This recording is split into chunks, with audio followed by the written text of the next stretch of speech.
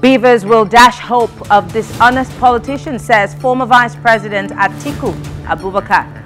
And women groups intensify lobby to visit 36 governors for political appointments. This is Post Politics, and I am Mary Anako.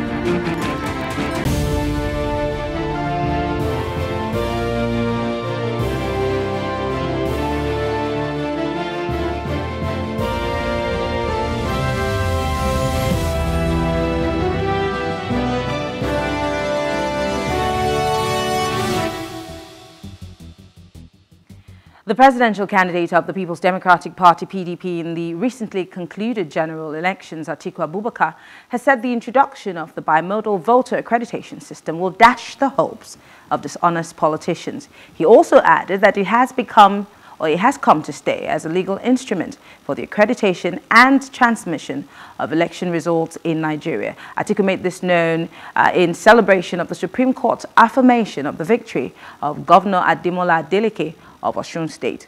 Joining us to discuss the role that the BVAS will play in the elections in the future is Katch Ononuju. He's a political analyst, and also joining us is Moshood Issa. He's a communication and development expert. Issa, it's so good to have you join us. Good evening. Good evening. Thank you very much for hosting me. Great. Now, you have worked as you've been in the field. You've seen many elections come and go, but none compared to the 2023 general elections, being that the BVAS seem to have been the shiny new baby, on the block, and many expectations, were heightened as a result of the promises that were made by INEC. And keying into what the former vice president has said, have these BVAS really lived up to expectations? Okay, thank you very much. If you recall, the BVAS was first introduced in the 2021 Anambra governorship election. And if you realize, since the BVAS has been introduced, we hardly receive those fictitious figures we usually get during election. It means only the real voters are allowed to vote. And from the name BVAS, Bimodal Voter Accreditation System, it does double form of accreditation. It accredits, it scans your PVC to confirm that PVC belongs to INEC. It then authenticates your fingerprint and then authenticates your facials. It means, and the fact that it has been backed by law only means only the BVAS would be used for accreditation. If you cannot go through the BVAS, it means either the PVC does not belong to you or you are not registered voters in that location. So I agree with the fact that the BVAS has come to stay. And so far, it has been a game changer. But again, there is still a lot more to be done. In terms of first, citizens have to know how these BVAS work, so that they must insist that it should work the way it's supposed to work. And of course, knowing that technology is not necessarily a silver bullet. It's being used by humans. So of course, the humans that would use that BVAS have to be properly trained. And citizens that are at the polling unit, for instance, have to ensure that the BVAS is used the way it's supposed to be used. But looking at the 2023 elections, if you know previous elections, there are some certain states where huge figures usually come out from. But if you look at the 2023 elections, you notice that the figures are actually reduced. It means the BVAS is ensuring that only real voters are allowed to pass through the accreditation process on election day. And with the fact that the law also says that the law has redefined overvoting. The overvoting, according to the law, now says that the total number of vote cast should not be more than the total number of accredited voters. Initially, the total number of vote cast should not be total number of registered voters. Meaning, if you finish counting the total number of vote cast, you have to go back to the BVAS and look at the total number of accredited voters, and it has to tally. And this is where citizens have to actually touchlight or look at to ensure that the figures actually tally. So I actually think the BVAS has come to stay. It will reduce overvoting. It will reduce voting by proxy. It will also reduce manipulation in the electoral process. But again, there is still a long way to go as regarding optimizing the BVAS ensuring that officials are managing the BVAS actually know what they are doing, and actually educate the people to actually know how these BVAS work, to ensure that this BVAS is not being manipulated or misused on election day. So to a large extent, I think I agree with the PDP candidate, Atiku Abubakar. But again, we have to optimize it and ensure that those managing the BVAS actually know what they are doing, and they actually are not in the hands of politicians to manipulate the process. Let me push you further. You talked about the fact that the BVAS would show real voters. Might I take you back to what happened during the general elections, whether it be the governorship or the presidential? We saw children. Might I also remind you, the Commissioner of Police in your state did say that these children were allowed to vote because they had PVCs. But how could the BVAS not be able to decipher that these children were not of voting age? So really, is the BVAS as infallible as we think it is?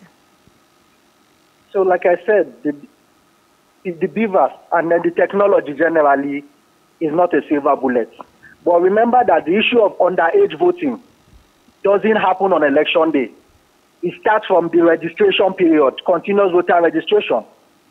So if we do not flag underage registration at that point in time, and we allow that to go through, those underage voters are automatically certified as authentic voters.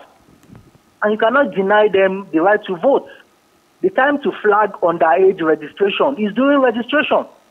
And most times what happened at that point in time is that there is usually what we call community collusion or connivance. When you try to register someone and you notice this person is underage, but probably his father or mother or everyone in that community saying, oh, this person is actually 18 years old. You as an INEC official coming from wherever you're coming from, you might be intimidated or to stop that person from getting registered at that point in time. The best thing to do is actually to request for that person's birth certificate. Unfortunately, in most cases, this is not done. So my point is underage registration, underage voting should be tracked during the continuous voters registration. It is not the responsibility of the BVAS at that point in time to say if you are an underage, the BVAS only confirm that that PVC belongs to you, and it scans your fingerprints and it authenticates your facial.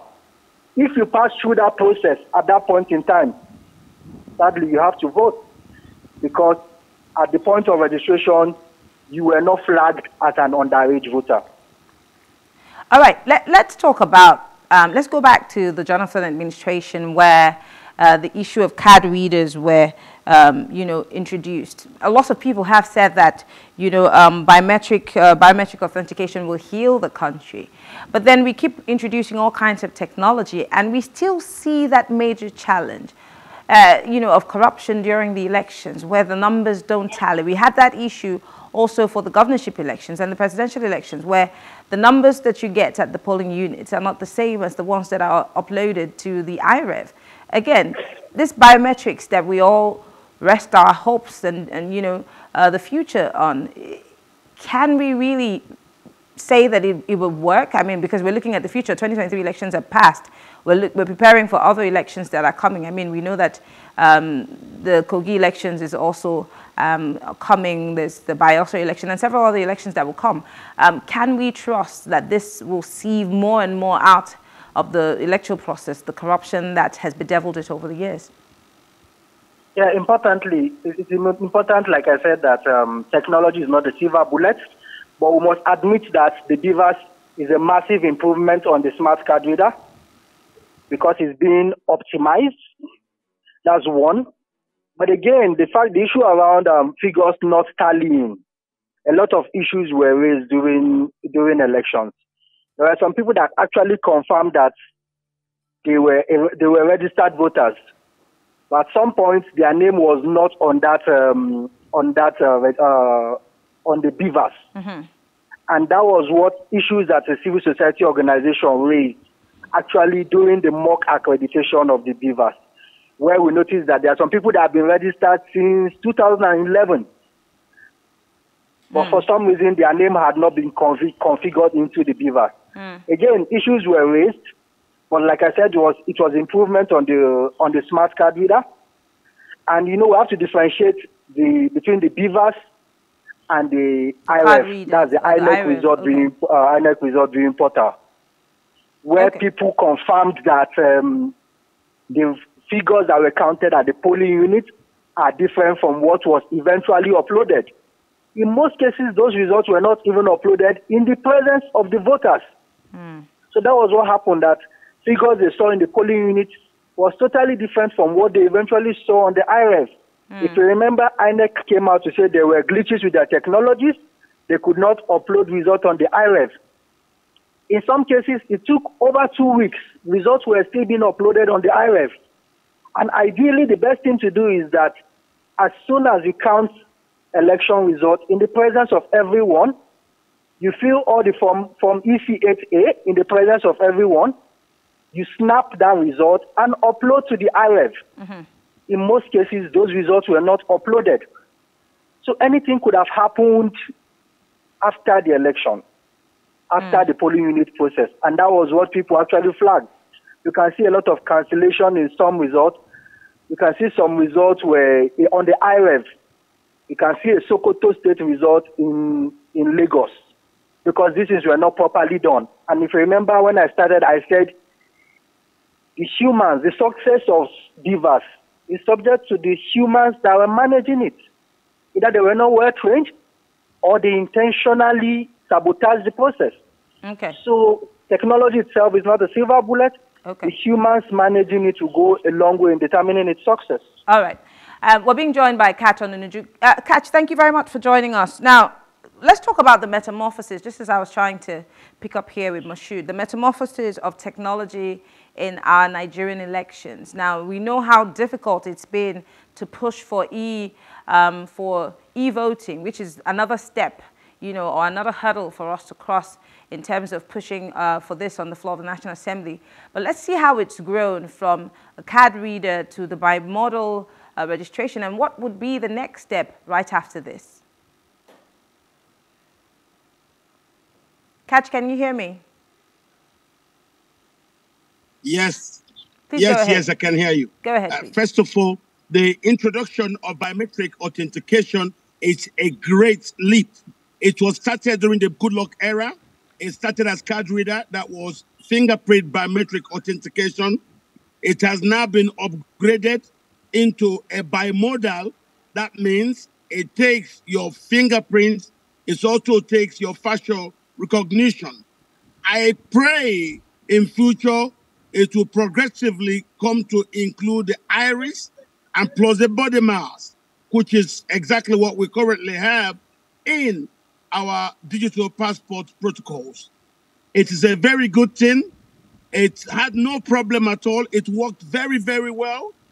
The lack of its proper use in the final tabulation is as a consequence of fraudulent manipulations. As you have seen, we have been able to get access to the hosters of the servers, who are, in this case, Amazon Web Services. They do provide the same web services for the U.S. Department of Defense. You will understand the Pentagon will not buy services from a company that does not have that capability to actually defeat all those things that they were saying. Nobody hacked into the servers, as Amazon said before, during and after the elections. It worked very, very well. So you're telling us that INEC lied about the fact that their system was hacked, or that the fact that they had issues? Yes. So INEC lied 100%. It was INEC lied, and INEC did that. They were caught unawares. The things were working very well until they were instructed to block the... Why would INEC try to disrupt its own duties, knowing that they had, of course, raised the hopes of every Nigerian? They had a job to do. They made promises. What did INEC stand to gain if, you know, like you said, they lied to Nigerians? Yes, INEC they were pressurized by politicians to undermine the process. Because if you check, on the same day, the results for the National Assembly election were politely, progressively uploaded. No problem. Nothing happened to the INEC server. We have gotten that confirmation from those who hosted the server, Amazon Web Services. Nothing happened before, nothing happened during, nothing happened afterwards. If anything happened with the server, we will have known. It was simply a political decision taken by those who saw that the exit polls did not favor what they wanted to have. That was why they were instructed to block the further functioning of the progressive uploading of the presidential election results. That for the National Assembly were properly uploaded. There were no problem, and there is still no problem with all those issues. That's why INEC is having problem. It's not going to be able to get Amazon to admit what Mullah Mohammed said in America. That was a big lie. Nobody hacked into the servers. Nobody was able to hack into anybody's servers. It's very good, and that's why we have today we have subpoenaed the Amazon Web Services, and they are coming to Nigeria to testify that nobody hacked into their server before, during, and after the elections. Whatever happened here were human mistakes that were done deliberately, simply to undermine the process. And one thing I can tell you, in 1993, the result of a presidential election was annulled. And in its place, we had Abacha manufactured. What we had that time was instability because of the annulment of that election. I can assure you that due to the annulment of the election of the original results of a presidential election, the country is going to run into instability. Take that to the bank. You cannot resist it. The last time we had this was in 1993. We ran into instability and we knew how Abacha governed. Anytime you steal a car, hold on, and Katch, try to give that vehicle to people, you will have problems if the owners are in town. We cannot preempt the election tribunal, which has already kick-started. We can't preempt what the outcome will be, so you can't say that, you know, there's going to be instability. But before we go into another one, let's go back to what former Vice President Atiku Abubakar said about these BVAS. He has said, and I quote, "The law governing our elections has truly brought power to the people, and those power-mongering politicians who believe that they have or they can freely subvert inherent power of democracy now have their hopes dashed." Does it mean that former Vice President Atiku Abubakar and everybody who lost in this election, according to the announcement of INEC, fall in the category of the people who have their hopes dashed because of the BVAS? What he means is very simple, that we have now come into the period where votes will become votes, because this is the first time we are having to vote after being authenticated. The introduction of the biometric authentication is a game changer. That's why you did not see, as it was previously the case, the uploading of phantom numbers previously being the norm. It's no more going to be that way. I believe that the signing into law of the Electoral Act Amendment changed everything. Because why? It forced the authentication of whoever the voter will be before you can allow him to vote. That has become law. Apart from that, you cannot pile up numbers just because you want to have new numbers to know. If those numbers are piled in and they do not rhyme with the numbers of authenticated voters who were previously authenticated to vote, it will not work. So if you have any number that comes in that is more than the accredited number of voters, that's what he's saying, it will not work. And for you to be accredited, you will have to go through authentication through the BVAS machine. What the BVAS machine is a progression of the original card reader. The card reader was just thumbprint biometric capture. The BVAS means bimodal, thumbprint plus facial recognition. So it's a progressive way of that original introduction, which we call the card reader, which only captured the thumbprint. Okay. Now, the new biometric system captured the thumbprints and facial recognition. That's why, if those things are now implemented, you will not be able to just pile in numbers, because those captures go into the accreditations, and you're not going to have more numbers suddenly return more than the accredited voters. That's why he's saying that the days of simply wishing on numbers will not anymore hold. That's why we're seeing what we're seeing right now. Okay. So let us go to the tribunal. Let everybody prove his case. And as far as I'm concerned, Atiku Abubakar is very right on that very point, that the days of simply writing numbers are gone. Okay. Nigeria is on to a very brand new pedestal in regards of honest elections. Okay. Katch, I'm going to come back to you to talk about lawmakers and how we can improve the electoral process. But let me come back to you, Moshood. For those who have, because I'm on the radio and I'm listening to people and you know, feeling the pulse of the people after the elections. And I got to hear something that's very remarkable. Might not be, you know, the best thing, but there's something that's called post-election traumatic syndrome. I don't know how they coined it. And that's because a lot of people feel let down by the election. So I'm going to ask you a direct question. Did technology fail us during this election, or did INEC itself fail technology? I don't want to point accusing fingers, but I think technology did not fail us. And I think the introduction of technology, if implemented properly, it will have achieved optimum results. Okay. Technology did not fail Nigerians. I think the humans managing technology to a large extent actually failed the technology, and to some extent actually failed the Nigerians, or those that actually feel aggrieved. But again, the deployment of technology has been an improvement on the previous process. Even the figures that came out from the election, you can see they are substantially real voters as compared to previous numbers that we usually have. So I think our technology did not fail Nigerians. To a large extent, technology actually exposed the usual malpractice that we usually see before. I think technology, to a large extent, exposed it. I think the commission actually made a lot of promises, especially around the fact that results from the polling unit will be uploaded in real time. Unfortunately, that did not happen. In that case, you would not blame technology.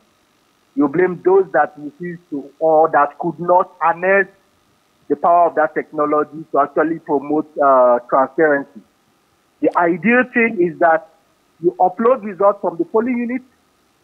Before you get to the ward level, the ward collation officer must have seen the results you uploaded.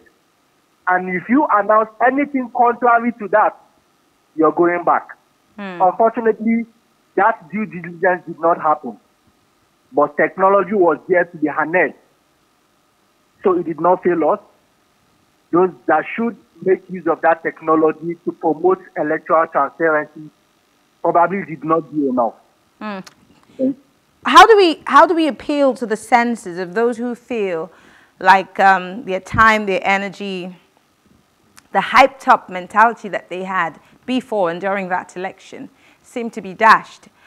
What do we tell those people? How do we somewhat galvanize them again for another election cycle? Because for most people, I mean, more like every other election cycle, it's always the watershed moment. Everybody says, "Oh, this is the one that's supposed to make or break us."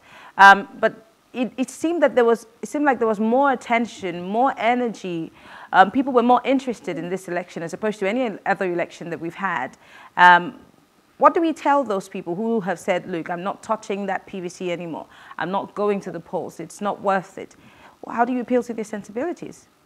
No, you tell them that the fact that they could even point out that something went wrong is a progress from what happened in previous times, where you just see figures and you cannot perform. But now you can actually point out it's transparent for you enough for you to point out where the gap is. So it's an improvement in your knowledge from previous elections. And it means if you want to raise any case or any issue, you know where to point out to. So that enough is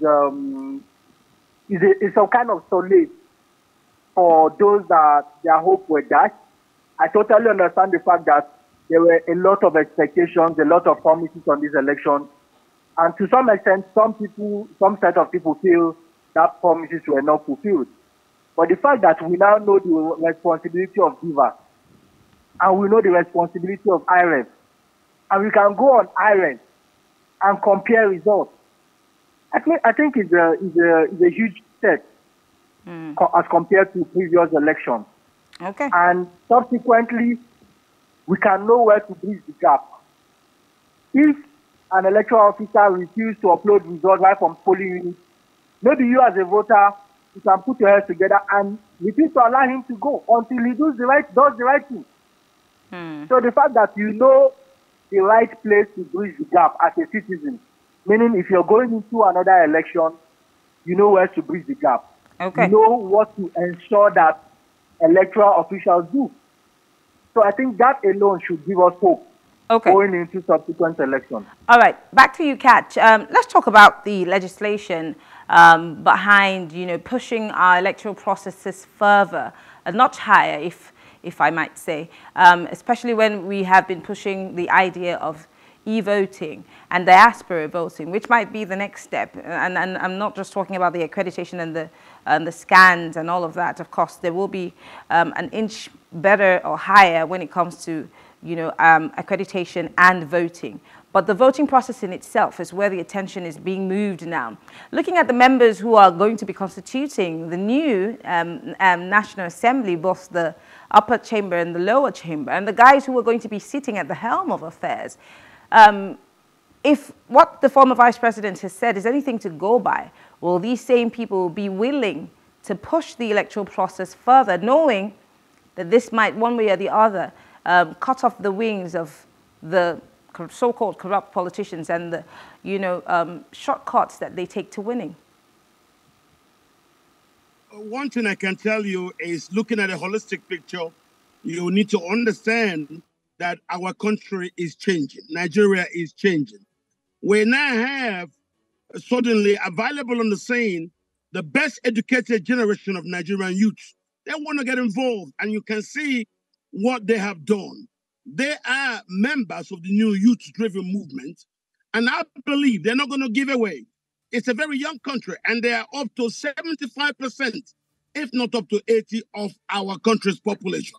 They want a Nigeria that works for them. Now, you've seen them do this, and you've seen the old brigade try to annul it and write other things and tell them go to court. It's just like trying to kill a python. You don't kill a python with a single strike. You have to hit and hit and hit and hit again before the python goes down. So we are, as I can tell you, in addition to what the former vice president said, we are onto a totally brand new era. Nigeria must now confront its own old demons, defeat those demons for Nigeria to move forward. I believe that the new generation that are now pushing on all fronts are going to be able to exert the maximum pressure to force changes in our country. I have no doubt Nigeria is changing. I am very, very encouraged with the things that I've seen, with the way young people have come out and suddenly are now interested. Okay. Me and you know this started about 2 years ago. They were Katch, we have to go. They were violently suppressed, and then they are still here, engaged with all of us politically. I don't see the youth in any way slowing down. I see the youth scaling up what they are doing, and I believe with such pushes, Nigeria is heading for change. All right, thank you so much, Katch. Katch Ononuju is a political analyst, and we also want to say thank you to Moshood sir, who is a communications and development expert. Thank you so much, gentlemen, for speaking with us. That's our time. Thank you for having me. Thank you. Well, we'll take a break. Coming up next, women are canvassing across 36 states of the Federation, and they're asking for appointments. What does the Tinubu administration have in store for women? Stay with us.